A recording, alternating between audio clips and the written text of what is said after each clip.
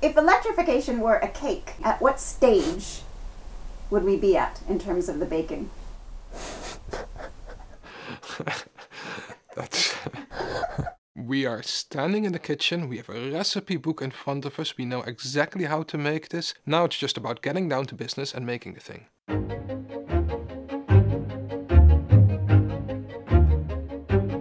This isn't just exciting, this is electrifying. It's much better than anything we've seen before.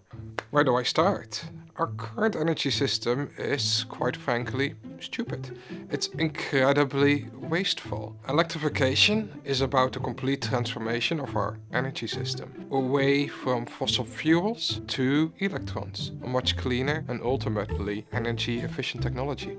We are at what we would call the inflection point. Solar power, heat pumps, batteries and electric vehicles and all these other technologies are getting cheaper much faster than many of us realize, and thereby are outcompeting our fossil fuel economy. A lot of us are putting solar panels on our roof now, we've got wind turbines everywhere. Batteries then are a really interesting technology because they allow you to store the energy, and when the power grid does need it, you can then take that energy back out and sell it back to the grid. 10% of vehicles, or just over that already, are now electric. That might not sound like much, but what we tend to find is that 10% is about the point where some of these really technologies tend to take off. We've seen that in the past with mobile phones, with dishwashers, with microwaves. As soon as you get into mass markets, acceleration tends to happen very quickly. We probably have a bit of sense of déjà vu.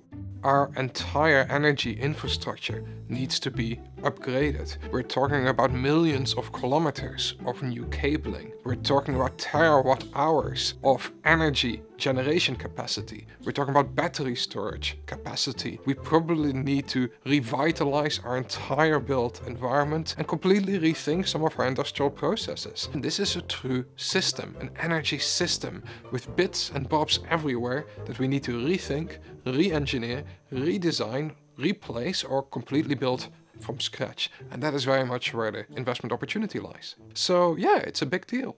What's very interesting about electrification or the generation of green power is that it isn't dependent on the price of volatile and non-renewable commodity. We're going to move to a much more stable energy system, and that creates lots of further investable opportunities because we can predict how much things are going to cost. This is a global transition across all sectors, across all regions, with a lot of untapped opportunities for companies, for businesses, for policymakers and ultimately for investors. Look, I'm going to retire in January 2051, exactly when we're supposed to be targeting and hitting net zero. Are we going to get there all the way quickly enough? I hope so, but I know that electrification is probably the most significant step that's going to get us there. And this is history in the making.